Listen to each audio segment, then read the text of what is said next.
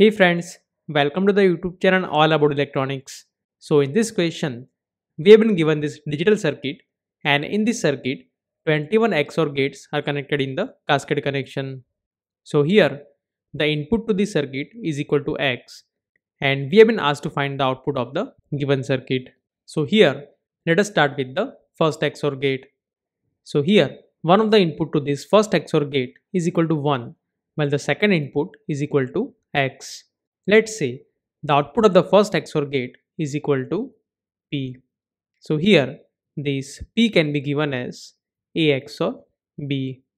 Let's say this A is equal to 1, while this B is equal to X. And this A XOR B can be given as A bar B plus A B bar.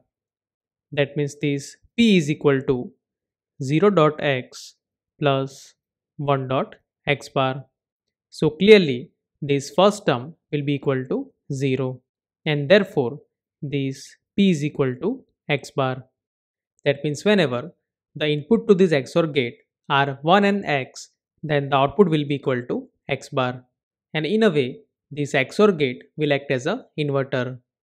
So this x bar will given as an input to this next XOR gate, and one of the input is equal to x. That means now the input to this second XOR gate is equal to x bar and x. Now in the recent video on the main channel, we have seen that the output of the XOR gate is equal to 1 when the both inputs are different. So in this second XOR gate, one input is x while the second input is x bar.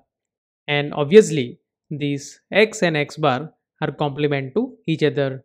That means whenever this x is equal to 0, then the x bar will be equal to 1, and vice versa, when x is equal to 1, then the x bar will be equal to 0. That means in any case, this x and x bar will be complement to each other, and since both are different, so the output of the second XOR gate is equal to 1. That means after the 2 XOR gate, the output of this circuit will be equal to 1, and it will get repeated after every 2 XOR gate. That means if we see the output of this circuit after the 4 XOR gate, then it will be equal to 1. And likewise, if we see the output of this circuit after the 20 XOR gate, then it is also equal to 1. That means now the input to this last XOR gate or this 21st XOR gate are 1 and x. And as we have seen, when the input to this XOR gate are 1 and x, then this output y is equal to x bar. That means after the 21 XOR gate, if we see the output of this circuit, then it is equal to x bar. And hence we can say that for the given question, this B is the correct answer.